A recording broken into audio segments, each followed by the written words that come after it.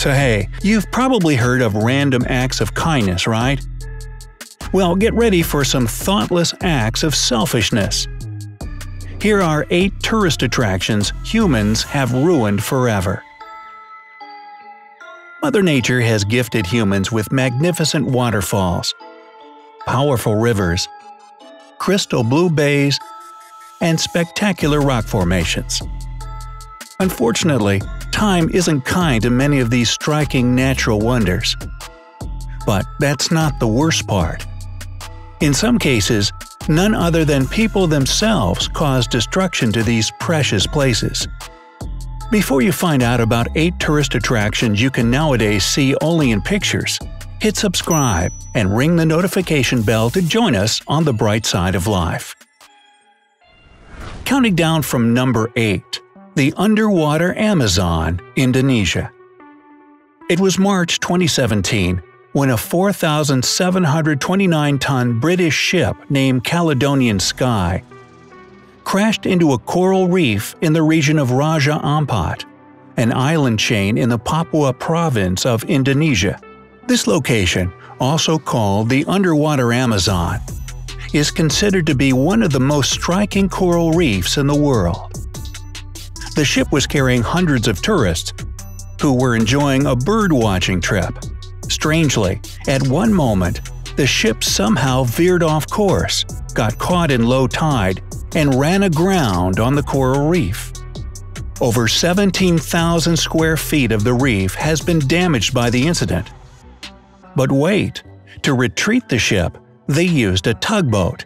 This added to the damage that had already been caused by the reef. The head of the official evaluation team, Dr. Ricardo Tipolato, stated that it could take more than a decade for the reef to recover. Number 7. The Duckbill Rock Formation, Oregon, USA. The Duckbill was a pedestal-shaped rock formation that stood proudly above the Pacific Ocean at Cape Kiwanda State Natural Area. This rock was popular both among professional photographers and amateurs for its shape that resembled a duck's head. The Duckbill Rock Formation was first documented in the 1900s. According to scientists, it had been around for thousands of years, and nature had worked hard to create such an unusual monument. Unfortunately, the authorities were unable to ward off the hordes of tourists swarming this place. People ignored warning signs, climbed over a fence, and hopped on the rock for the sake of having a cool picture. And finally, in 2016, the rock formation collapsed. But the reason for this tragedy wasn't the fragility of the formation or winds blowing from the ocean. No, it was a group of teenagers that destroyed this natural wonder in a matter of several seconds. This act of vandalism was recorded by a passerby. When he confronted the young people, they retorted that their friend had broken his leg on this rock. Therefore, in their opinion, the duckbill had to be taken down as a safety hazard. The worst part of this story is that the vandals managed to remain unidentified. They have never been caught. But even if they were brought to responsibility, according to Oregon state law, they would only have to pay a $435 fine. As they say, ignorance is temporary, but stupidity is forever. Do you think this is a shocking act of vandalism? Well, wait until you hear about the Goblins of Utah. Number 6. The Goblins of Utah, Utah, USA. If you ever visit Goblin Valley State Park in Utah, you'll be thrilled to your very core. All over the place, you'll see gigantic mushroom-shaped rocks perched on much thinner sandstone formations. Erosion and other natural processes have been creating these unearthly constructions for over 170 million years. These wonder rocks seem to be a miracle to everyone, but 2 ex-Boy Scout leaders. The men cheered and laughed as they were destroying ancient rocks. The vandals were arrested and eventually charged with a third-degree felony. They, however, avoided jail time and served a year of probation.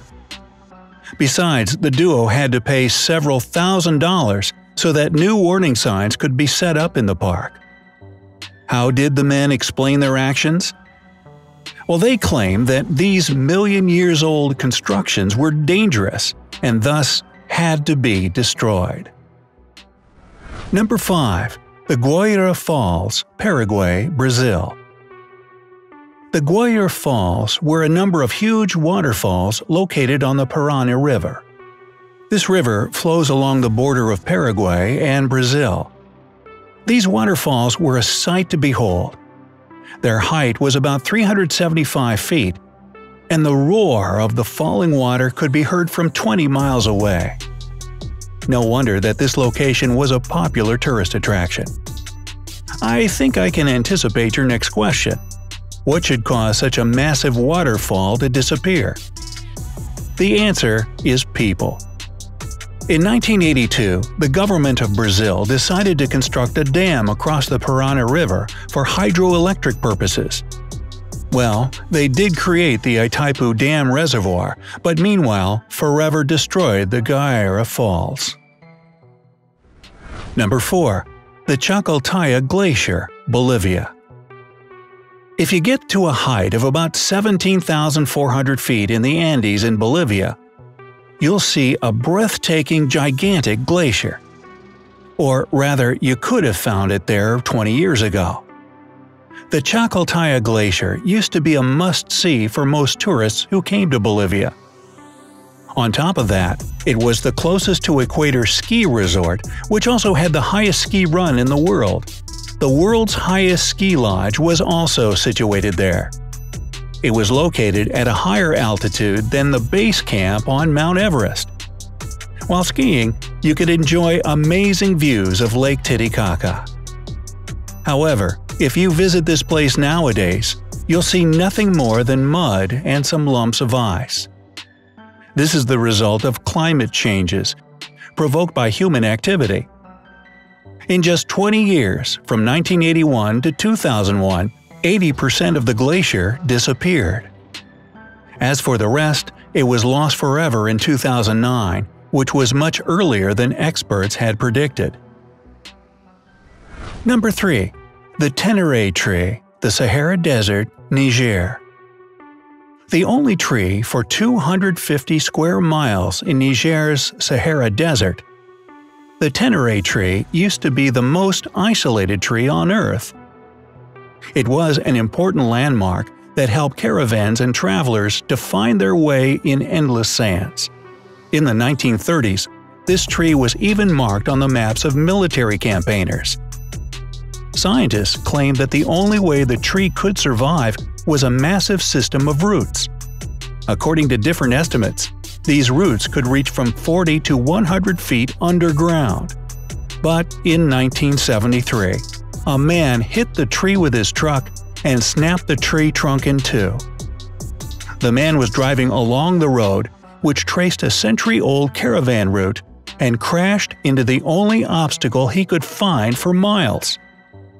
Rumor has it that the driver was drunk.